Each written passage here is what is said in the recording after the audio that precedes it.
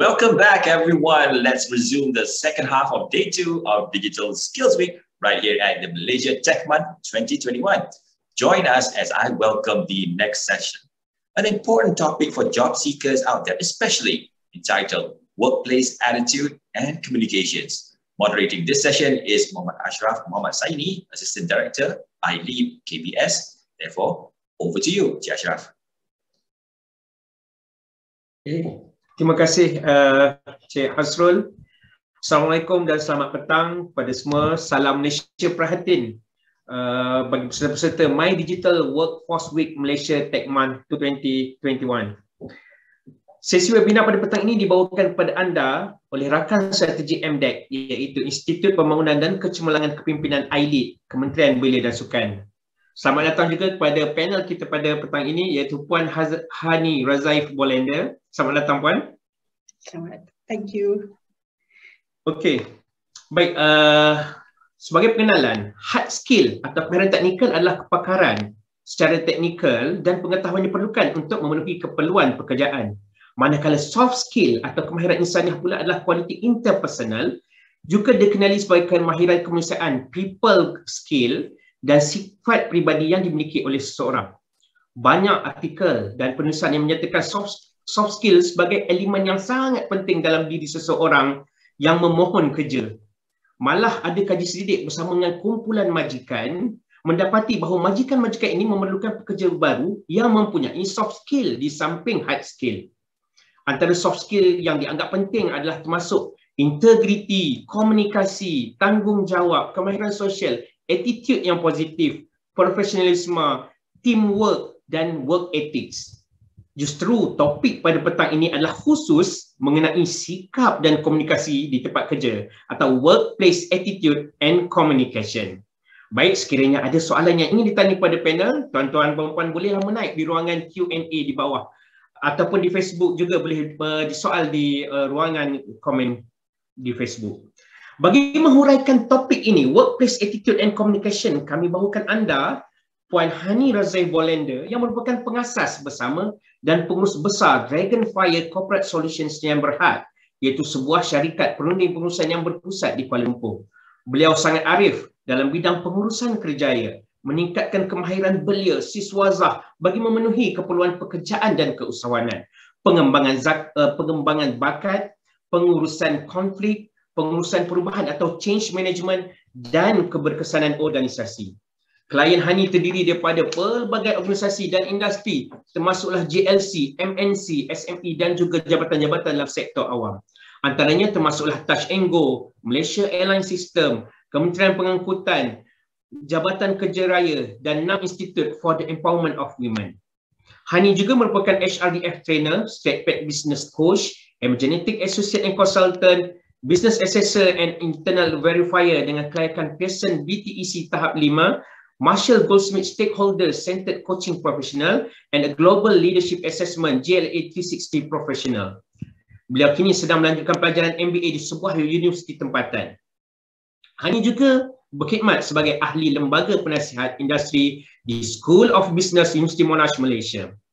Dari tahun 2018 hingga 2020, majalah atas talian Marketing in Asia menamakan Hanie sebagai salah satu top inspirational LinkedIn icon in Malaysia to follow. Tanpa membuang masa, saya persilakan The Career Doctor Hanie Razaif-Bohlender. Silakan. Terima kasih Encik Ashraf, terima kasih Encik Hasrul. Assalamualaikum semua dan selamat petang kepada rakan-rakan yang ada petang ni.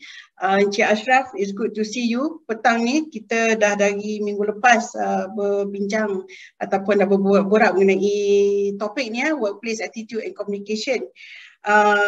Saya sangat setuju sebenarnya bila kita cakap mengenai Workplace Attitude and Communication ni adalah salah satu bukannya salah satu lagi dah, salah dua daripada soft skills yang memang kita punya our employers our employers are looking for good for happiness in the place of work. Jadi hari ini we have not so much time. Kita ada lebih kurang sejam saja. So perhaps ada some of the parts of my sharing sekejap lagi. Saya nak minta feedback daripada kita punya participants. I won't be able to see them, so hopefully our team at the back end will be able to help me to sort out some of the feedback when I ask them later on. Jadi Encik Ashraf, terima kasih sekali lagi kerana memperkenalkan saya. Alright, so let's bring out my 100 slides. Well, I'm just kidding. No 100 slides. All right. So basically today, ladies and gentlemen, I have a little bit of time to share with all of you about workplace attitude and communication and why it's important for all of us. It's not just about how the organization is looking at how they need to develop or looking forward to have the employees to have the right workplace attitude and communication, but basically this is something that we ourselves have control over, and it starts from us. Yeah, and it starts from us. Let's take a look at some of the things that I would like to share with all of you this afternoon. Just a little bit about me. Encik Ashraf has finally spoken about me. I've never heard at how it's being explained that way. So thank you so much, Encik Ashraf.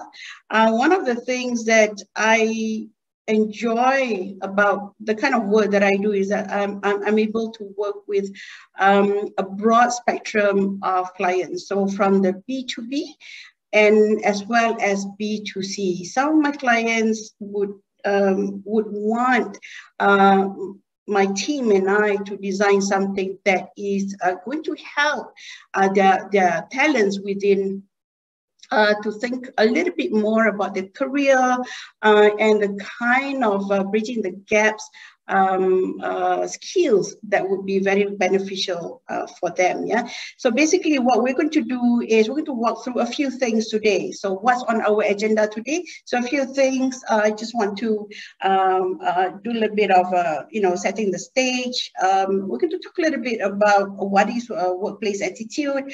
Very important, how to recognize that attitude problem. Do we need some attitude adjustment and all that? And why is this important in recognizing attitude problem, and how does that translate to communication at the workplace? I'm also going to touch a little bit about communication barriers, reducing common misunderstandings between team and even, between friends and spouses, perhaps. A few styles of communication and some quick tips on effective communication. So I hope that for the next 1 hour, my sharing will be beneficial to all of you. I'm going to kick off my session today with a sharing of a case study. So this obviously is a case study just before our pandemic started, which was in March last year. So everybody remembers about March last year. The whole world remembers about March last year. So anything that has happened before March of last year, because I remember my husband and I, we used to travel quite a bit, taking out the car for a drive, or we will have book some cheap airlines and just go for a quick getaway over the weekend. So with this case study, it's a very quick case study. I'm going to talk about Southwest Airlines. So this case study is very interesting because similarly to our low-fare airline here in Malaysia, which is AirAsia, Southwest Airlines, for those of you who are familiar with in North America airlines, Southwest Airline is one of the biggest low-cost airline, and they are based in Dallas, Texas. They are huge. There's so many people who are working for them, and they have something like 54,000 employees, and obviously this number was before the pandemic came in globally. So what happened is that there was way back in 2017, the organization has announced that it would share the 500 over million in profits with its entire employees. Now, mind you, all of this is a lot of money, 500 over million to be shared in terms of profits with everyone under their employment. Now, how is this translated to what we're going to talk about today, which is the workplace attitude and communication? Now, mind you, if we start thinking about our own country, and we start talking about our own airlines, for example, our low-cost airline, and there's only a few in Malaysia, what are the kind of complaints that we usually hear, you know, in terms of service-wise or communication-wise, anything of that sort? And here's the thing about Southwest Airlines. I'm going to just quickly read here. It received one of the lowest number of complaints of all US airlines for customers. So it is one of the lowest. It was less than 10 for a year.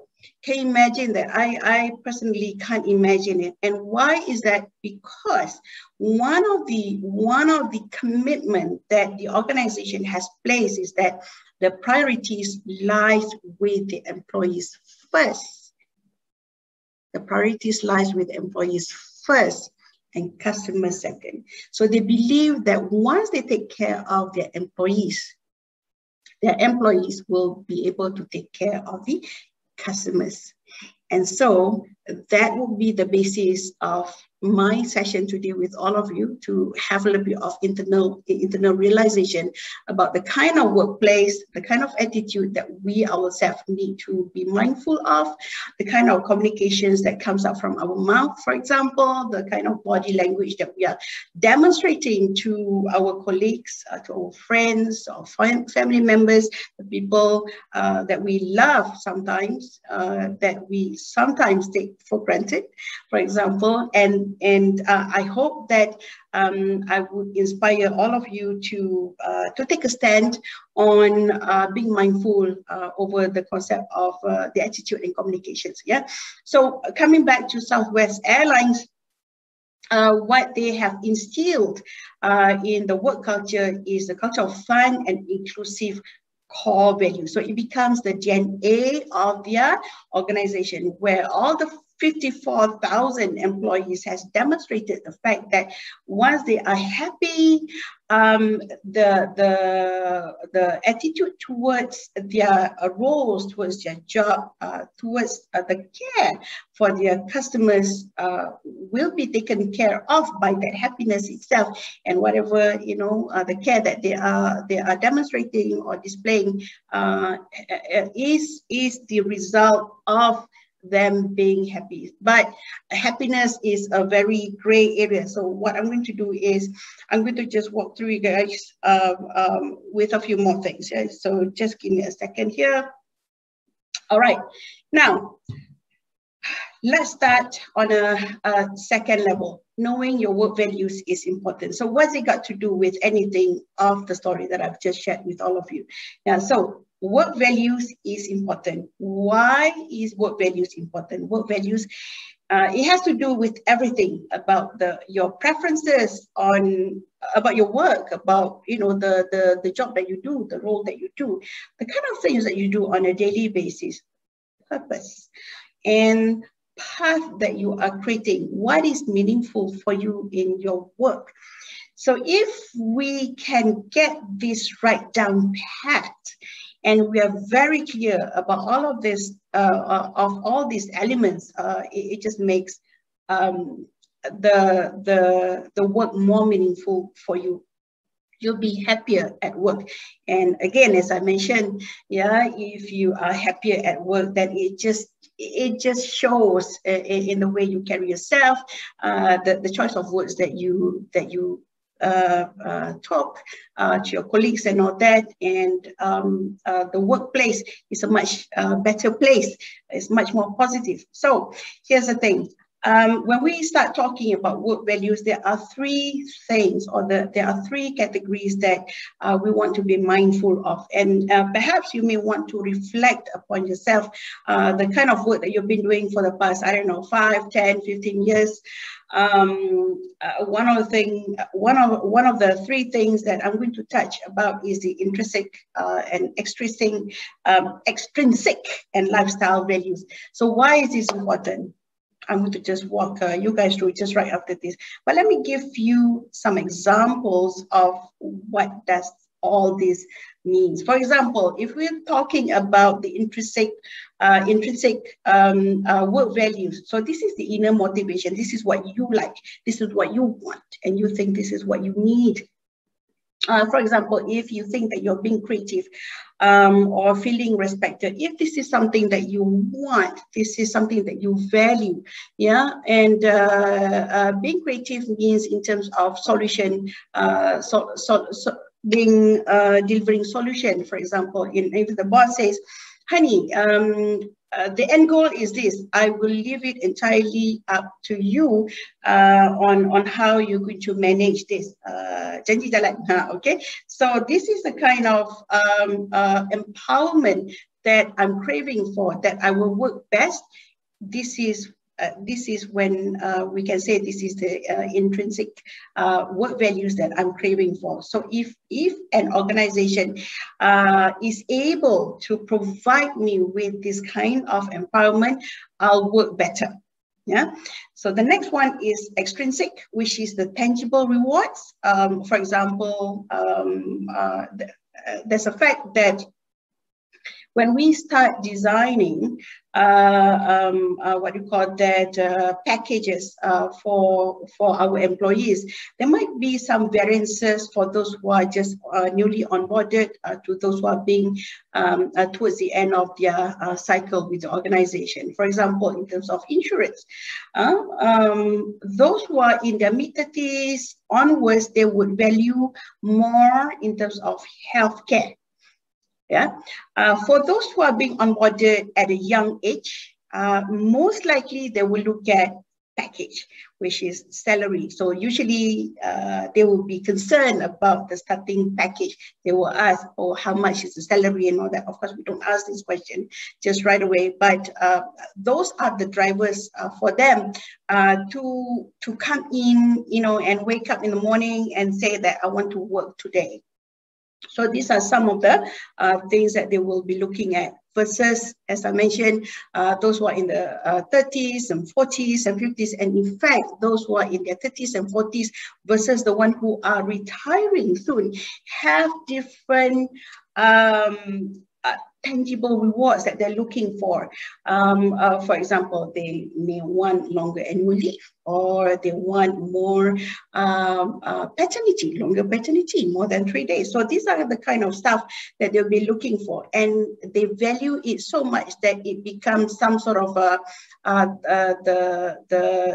deciding factor for them to be happy while at work. Last but not least is the lifestyle value. So this is a bit interesting because these are personal preferences. For example, some of us may prefer to work 5 minutes away from our home. You know, when we used to go to office before the pandemic, some of us don't mind at all. I used to drive down to KL because I live in Kuala Selangor, right? So if I were to go down to my office or to my client's office, I don't mind traveling. So the lifestyle values, the perceived values that I think is acceptable for me. I don't mind traveling. I don't even mind traveling overnight, for example, to be with my favorite client, something like that. So this is a personal preference. Ability to purchase goods or services based on preferences as well. So again, you know, I'll give you an example. If I want to be able to get some discounts on F&B, all I want to do is to work with F&B based companies. I'm not interested to work with something else because I can get discounts and all that. So remember, in the old days, some of our parents, if you all remember, some of our parents in the old days, they will say, Why don't you work with the government? Because then your life is guaranteed, right? They will say, okay, so it's easy for you to get your housing loan, it's easy to get your car loan, and kerja tetap, you know, it's easy to get your jodoh and all that. So this is preferences, personal preferences in terms of lifestyle. It gives you that anchor where it is perceived as being anchored in, and sometimes this is more valued than the other motivations work in terms of work values wise. Yeah, so this is the basis of work values. And again, why is this important when we start relating it back to workplace attitude and then translating it to communication? Would you just share for the next one? Now, there is what we call here dimensions of job satisfaction.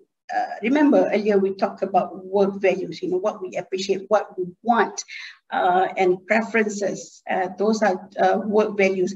But job satisfaction is an extension for all of those, right? So for example, once we have already started working, I remember some of us have been working for so long. I remember when I used to have this client when we had a downsizing exercise. Unfortunately, you know, a company had to downsize its entire workforce, and I was tasked to provide support in terms of career coaching for one of the employees, for one of the senior leadership, and it just so happened that it was a CFO of the company. He said to me, "Hanie, I've been working here for 30 years.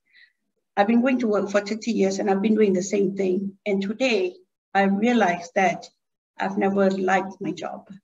So I cannot imagine for the life of me that we've been going to work for 30 years and one day we wake up and realize that we're not really happy at our work." So this is sort of like an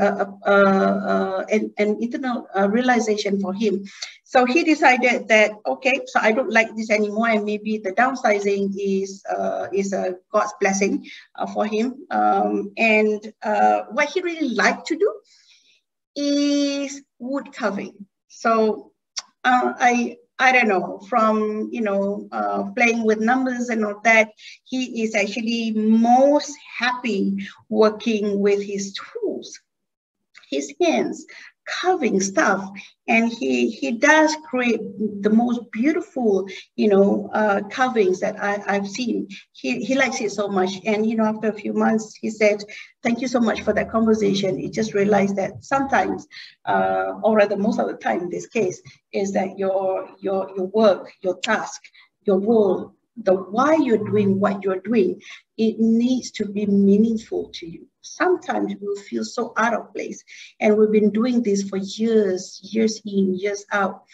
And sometimes when we wake up one morning, we just realize that we're not very happy with what we do. So we're very good at what we do. So happiness, being skilled at what you do is totally different from whether you like it or not. It's just so different, right? So for example, like me, I can do my P&L, I can do my check balance towards the end of the month, but whether I like it, no, I leave it to my business partner to do that. I'd rather do something else. So it has to be meaningful, it has to be interesting to you.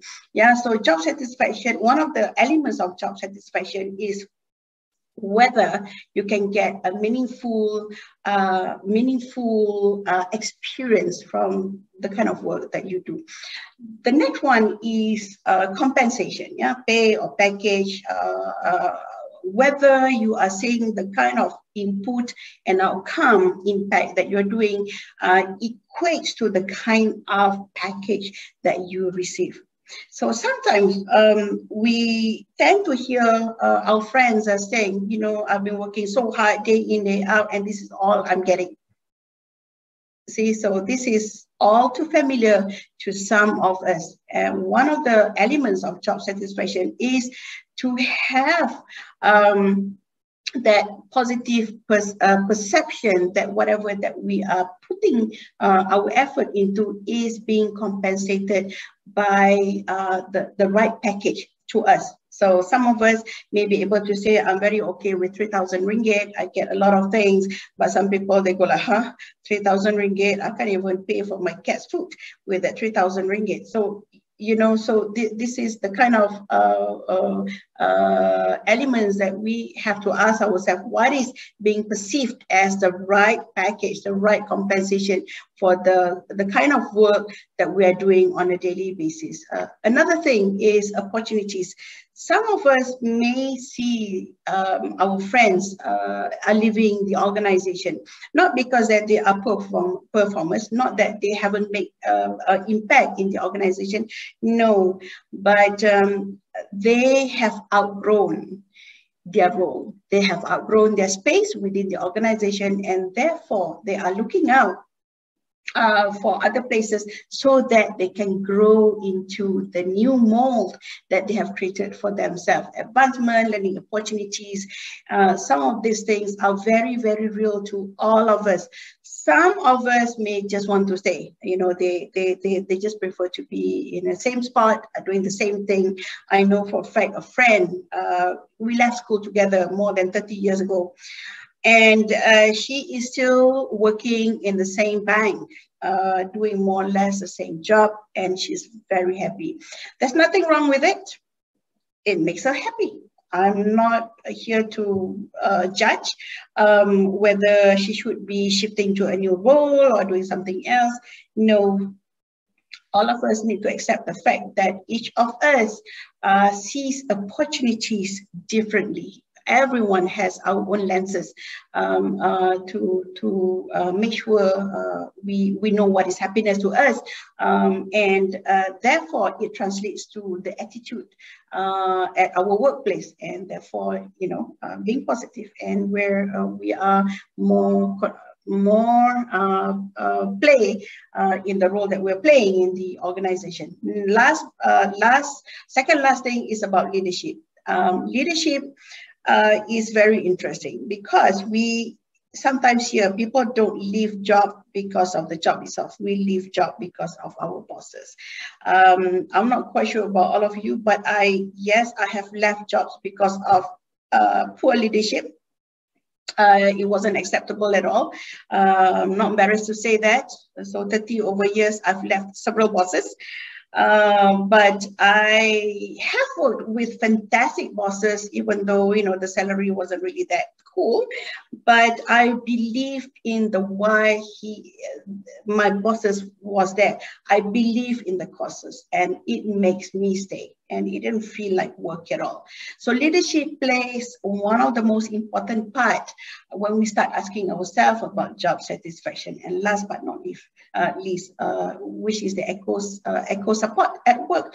Our colleagues, whether we feel that we are part of the team, or do we feel that we are only one of the so many and we feel so lonely. So again, it depends on what we're looking for, but all of this will definitely translate to job satisfaction, which in return will translate to our own attitude when we start behaving and communicating in our workplace. So that ends to a very quick introduction to the dimension of job satisfaction. Now I'm going to just quickly do this. If I can get help from our team out there, because I won't be able to see the feedback, if there is, yeah. So I hope there is. What's your work values? What do you look for? Give me one. What do you look for in your workplace? What are you looking for? Are you looking for gratitude? Are you looking for pay? Are you looking for long leave? Are you looking for good leadership? Are you looking for good ecosystem? Are you looking for recognition? There's so many. If I can ask you this question and you can just share with me one, for example, that might be a good start. So let's just give that a few seconds.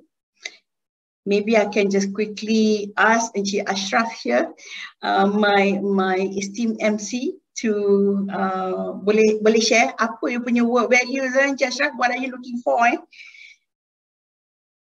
Saya semua ada rasanya. Semua ada. Kita ada juga kita punya rasa nak gaji tu sendiri, kan? Dan ada juga, kita juga nak juga kebahagiaan, keseronokan dalam buat kerja tu. Okay. So semua nak ada, semua kita nak ada lah kan. Tetapi kita pun tahu semua tu tidak akan ada 100%. It's quite impossible kecuali you buka company sendiri. Tapi kadang-kadang buka company sendiri pun tak jalan juga. Ada je yang tertinggal. Thank you Encik Ashraf. So ada apa-apa feedback daripada kita punya anyone else? So far belum lagi. Okay, tak apa. It's okay. So something yang I rasa kita boleh, satu soalan yang kita boleh tinggalkan dengan kita punya audience hari ni, because it's very important. Boleh kita come back to the slide? Yeah. Thank you so much. Jadi ini satu soalan. This might be one question that you want to ask yourself. And I always say this, one of the hardest questions or one of the hardest conversation that we will have is a conversation with ourselves. What is your work values? So sometimes you are so unhappy at work because we just don't know. What is it really? We just can't put our fingers in, because the pay is really great. We get to be able to bring our family for holidays. We get to buy all our beautiful stuff. We have a beautiful house, good colleagues, but there is something else which is missing. And this is one question I advise you to ask yourself. What's your work values? What is it that is missing? And that might be one of the toughest conversations you will ever have with yourself. You'll be surprised at the answer you discover. Okay, so moving on. For organizations, and I'm just now taking you from the internal to the self-internalization, which is ourself, to the other side of the fence, which is the organization. How do we track job satisfaction? A lot of companies have always wondered this, or bosses will wonder, are my employees happy? Are my direct reports happy with my kind of leadership or my company or my department? So a few things that job satisfaction is being tracked for, is there are several ways to go about this, but let me just run through here. One of it is through EES, or Employee Engagement Survey. So for those of you who are familiar with EES, usually this is run once a year. It's a full event throughout a couple of weeks, for example, or several weeks that runs to the leading of the sharing of the EES results. So they will say, okay, so our staff wants this, our staff appreciates this more, and this is what we're going to do for next year. We're going to take top 3 and we're going to run it as initiative for the year next. So this might happen. You might have seen it before, might have experienced it, or some of you may have experience in designing the ES initiative. The next one is exit interviews. I used to look at exit interviews as an event that is not very engaging, because we only start talking to the employees who are leaving towards the end, after they have resigned or they have handed out their resignation.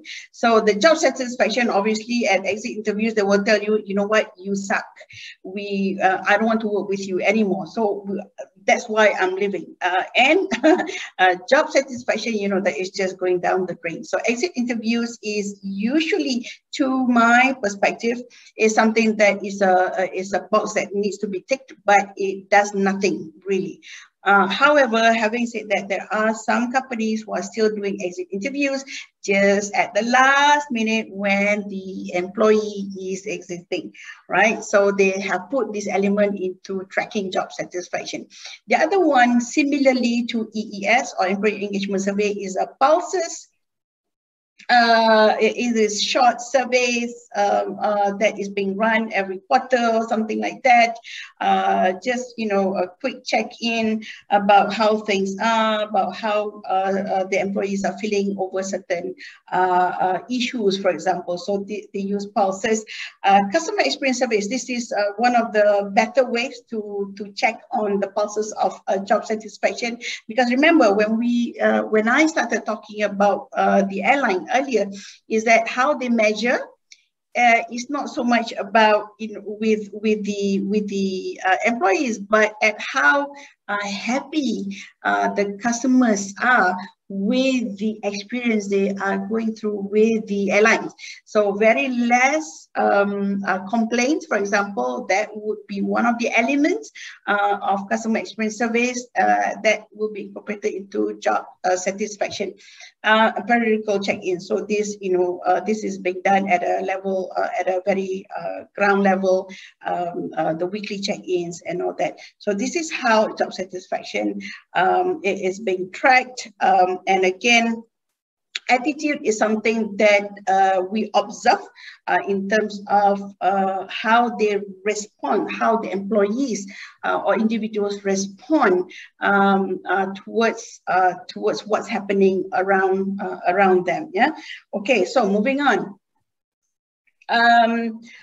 Just something that I thought of that might give you a little bit of reflection today. Yeah. Do you think, now this is a very interesting question, do you think the younger and the older people are similar in what they're looking for in terms of being happier at work? So what do you all think about that? Yeah, do you think younger and older people are looking for something the same or something different in order for them to be happier at work? So the younger ones are looking for, I'm not quite sure. The older ones might be looking at something else.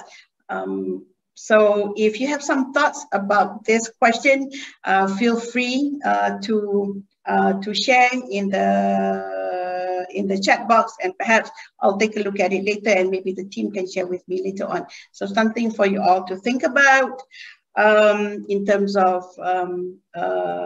being happier at work. Now, just fairly quickly as well, I'm just going to wrap up on the concept of how workplace attitudes complement communication. So remember, sometimes we do meet people or colleagues who have such bad attitude. We just say, you know, I think you need attitude adjustment because whatever that comes up from you sounds so negative. Everything is negative because it starts from the attitude. It starts from how they perceive themselves playing a role in that organization or the kind of job or the kind of role that they do. So workplace attitudes do complement communication, as the happier they are, the more realization, the kind of impact that they do in the organization creates more or better well-being and better choice of words. Yeah, so we are more mindful if we have more positive attitude at work. The kind of words that comes out from us will be so much better. I can tell you that. So if you all can reflect on your own experience, you will see that that those who are with negative workplace attitude will also speak ill of others and even for themselves. Very interesting. Okay, so I'm just shifting a little. Yes, saya. Yes, saya. Kita ada kebetulan Hanie ada sebut tentang negatif workplace lah kan. Kebetulan dekat Facebook kita ada soalan, komen daripada Elias Sulaiman. Assalamualaikum and very good evening to moderator Brother Ashraf and Madam Hanie. I would like to ask how to overcome the toxic environment and people at the workplace. If this toxic situation is growth at workplace, maybe it would demoralize motivation, spirit, and job satisfaction for the employees going to work. How's Madam overcome this situation? Can you give the tips or guidelines for these matters? Thanks for the feedback. Alright, terima kasih Encik Ashraf. Terima kasih kepada Elias Sulaiman. Very relevant question. Cumanya, here's the thing. I wish I have an exact answer to that. But I can share a few things with you, perhaps. But before that, let me just ask a few questions, and if you can just kind of reflect over this. So you talked about toxic workplace. So toxic workplace ni, it can be due to several elements. Yeah. So it might be toxic boss. It might be toxic everybody. It might be toxic colleague, or it might be toxic you. Kadang-kadang kita tak tahu kita ni sebenarnya pun toxic juga, tapi orang tak mau cakap kat kita sebab dia tak nak offend kita pun ada juga. And because that our world view is so negative that we think other people also is negative. Okay, so again, as I remember when I said one of the hardest conversation that we have is a conversation with ourselves. So first, we must ask ourselves, why do we see this place as a toxic workplace? What is it that doesn't work well? Having said that, remember I talked about work values earlier, right? So I talked about work values. We have to know what ideally should be there in our workplace. Respectful environment, for example, respectful bosses and colleagues, mindful and fair job sharing. For example, all of these are ideal. And you have to choose what are those important stuff first, 3, 4 things. But, and here's the thing, the minute you see those things are not aligned to what the experience you have within the organization. Contohnya, bos you marah, suka baling-baling barang, macam one of my bosses dulu, kerja dia bila dia marah dia baling file. Bila dia marah dia baling file, bukan dia baling biasa-biasa, dia baling kat muka. So I told myself, even though you pay me so much, you know, I really enjoy my work. I love my colleagues. But you know what, this kind of behavior is not something that I can tolerate, that I want to tolerate, and I have to go because there is no way that my boss will change. So there, again, for Elias, I wish I have a more concrete answer for you.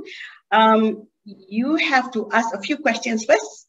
Okay, first you have to ask you first, and then you have to ask a few questions, and then you have to make decision.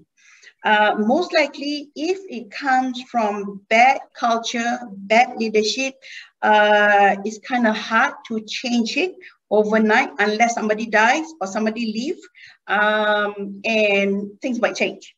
Other than that, you have to make that tough call, whether you want to stay or you want to go. So there you go. Okay. Okay, Hanie, another question. Sure. From our technical, what are some of the telltale signs of a toxic workplace? Cuba kita come up with my slide, ada tips kat situ. I dah tahu dah soalan macam ni sure keluar. Okay, so let me see ya.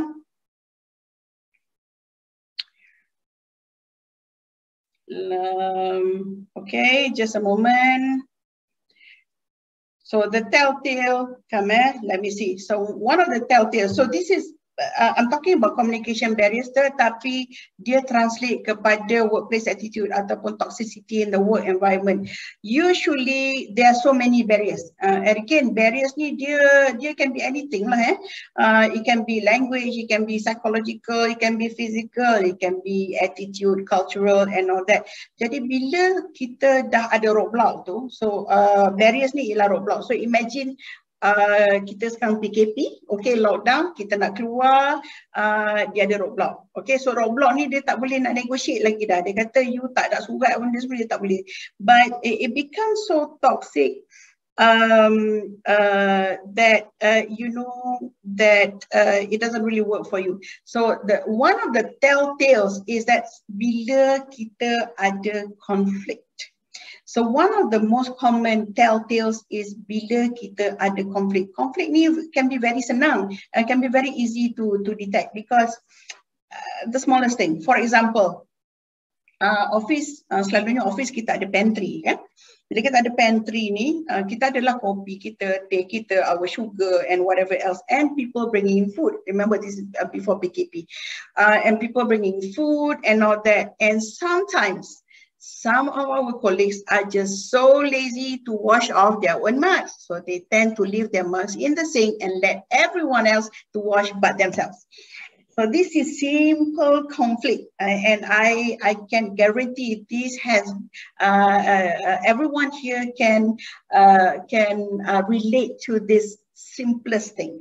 Or for example, ada orang tapau food, ya, letak in the fridge, dia dah tulis dah nama dia, this is my food, Hanie punya, jangan ambil.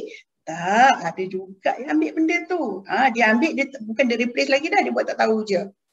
So all these are little conflicts, but if it is a toxic environment, it can be blown out of proportion. And I tell you, I have seen it. It has been blown out of proportion simply because somebody has brought in food from somewhere and it's not kosher. Okay, so somebody has allergy to a certain kind of food. Dah tulis dah dekat luar fridge tu, do not place anything that has nuts, that has milk, that has so many things. But yet somebody just forgot about it, brought something to the office pantry, place it in the fridge, and it became an issue that even the managing director got involved. That's a telltale, because there is no respect among the employees, among the colleagues. So these are the language barriers. So I hope the telltales, it doesn't have to be big things. It can start with small stuff first. So, start with managing crisis. Okay, so any other question from there? Ada apa-apa lagi? Tak ada, boleh teruskan. Tak ada? Okay, very good. So let me just see about my slide dulu. Mari kita tengok. I just want to, how much time do we have on Ashraf?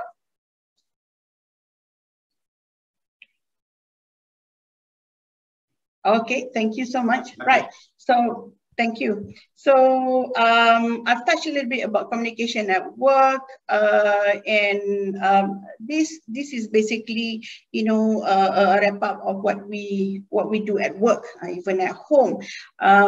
Communication skills is often cited as a key competency among employees that are needed by employees. So true enough, sometimes kita ni tidak sedar yang kita ada lack. We are lacking in that particular department in terms of communicating what we want, how we feel, and all that, our thoughts and all that, and what will that happen is that what will happen is that if we have that gap, it is very difficult for us to express effectively towards the kind of work that we want to do. For example, if you are being tasked to work with a new team, for example, and communication skills is something that you are not pretty much good at, you will find that your voice will be drowned by the louder voices. So I'm not saying about audio voices, but more of what you call that, behaviors and personality. Those of our colleagues who are, I would say, louder or rather more expressive, they will be heard better. And that is where for those of us who are not in preference to taking part in conversation in the workplace or in meetings, for example, may be at a disadvantage. So we have to realize that sometimes our preference may work against us, and you need to cross that barrier. Yeah. So I'm going to just quickly run through this in terms of the next slide. So how is workplace communication different from social communication? I thought that this image is pretty apt. One person is talking ayam, the other one is talking adak, but they're still talking. They understand what they're saying. It's just that the other person, you know, it just goes as 777. And I thought that this quote by George Bernard Shaw is apt with this image. The single biggest problem in communication is the illusion that it has taken place. So sometimes we can say something to our colleague, or as a manager, we have said something to our subordinates or our employees, and yet they end up with something else. And we thought, didn't I make myself clear when I give you that instruction? So apparently not. Yeah. So workplace communication is slightly different from social communication because in social communication, you can put any elements inside there. You can put your short abbreviations and all that, which sometimes riles me up. I know that most of you will say the same thing. You know, we don't send emails using WhatsApp language, for example. But workplace communication is totally different from social communication because it has those elements of being proper at the same time. So same difference. It's just that when we communicate in workplace, there are other elements that take into place as well. Power play, for example. If you're writing to somebody who is in the higher hierarchy, for example, that might be a little bit different. If you're writing to MD, you're writing to the CEO, or you're writing to fellow colleagues. Again, this comes back to the work culture of the organization. If it's a cool, chill kind of workplace, then everybody is on the same name basis. But if you don't know this, and you and this is where you came from, and you've been trained in that environment, and then you go into a place or an organization where they are a little bit more hierarchical, you know, a little bit more conservative, where everybody is being called by the proper names, by the proper titles, you might end up with, you know, a pretty deep hole and hot soup there. So again, got to be careful to wherever that you're going. Do a dipstick temperature check on your environment so that you actually fit into the norm of the workplace, the norm of the workplace. Yeah, so there you go. So I'm just looking at time here. We have a very short time. Just a quick one. I'm very sure that in terms of communication, effective communication, we want to make sure that we want to be mindful over the things that we are saying, whatever that comes out from our mouth. I always say this. It's not about what you say, but it's about how you say it. So if you're being mindful, if you're being respectful, and whatever that comes from us comes from the space of respect, we can discuss about anything at all with anyone. And I think that should be the basis of every method of communication when we start designing it up here. So perhaps I would like to invite all of you to just look up this model of effective communication. It's called Pride model. It won't go wrong, I promise you. This is more of a mindful approach when we start, you know, having communication with our colleagues, with our friends, bosses, families, because it takes us a little bit more than just a split second before we start churning out whatever that comes out from our mouth. Yeah, so Pride method is one of the effective approach or designing our communication. Now, just moving through We talked about communication barriers earlier, and I think I've answered one or two questions based on this. Again, communication barriers. Sometimes I remember the ayam and the itik tadi tu, the chicken and the duck tu.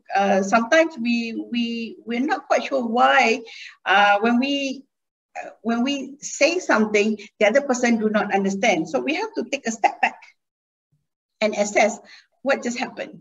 Okay, so you thought that you've been really, really clear, but apparently it did not. So there are a few things that has been the barrier. So, you know, like I said, there might be a language barrier, physical barrier, you know, they can't hear well, that maybe you don't speak well. There might be one of it, you know, you're using accent that other people don't understand at the same time. So these are some of the communication barriers.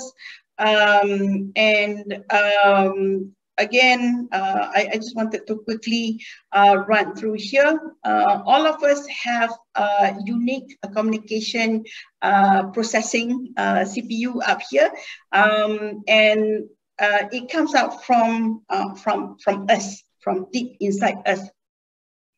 And these are all preferences. Sometimes we can be nicer, kinder, more mindful over certain people. Why is that? So you have to watch out for this, yeah? And if you notice as well, we do adjust the way we interact with others at the same time. If you're talking to your mom and dad, it's going to be a little bit different. We adapt our styles when we work with others, and sometimes we work better with some others. These are all preferences. Again, it's all self-internalization. You have to ask yourself what works and what not. Yeah, and how do we communicate with different styles? There are so many. However, there are those who doesn't like chit-chat, for example. So we have to take notice of all of this. Some people, they just want facts, figures, you know, in God we trust, the rest comes with data kind of person. Again, we have to understand how do we communicate with these people. Yeah, and conflict, again, we talk about conflict, and one of the causes, some of the causes for conflict or misunderstanding, it can be a simple facial gesture that they're looking for, which is not there. So perhaps you may want to reflect those kind of conversation with your spouses or some friends. You know, people forget, right? We don't want that. So you have to ask yourself in terms of what just happened. And again, as I said, some of the toughest conversation you will have is that conversation with yourself. So just a few more minutes. I just want to recap my session today in terms of having the right attitude at the workplace and the kind of positive communications that we should have all the time, I believe. 5 tips, I'm sure all of you have more tips than this, but I think this is enough to begin. Begin with self-awareness. If we don't like what others are saying, then most likely that we have to change how we communicate as well. So if we don't like it, then we have to change as well. Okay, so don't use that.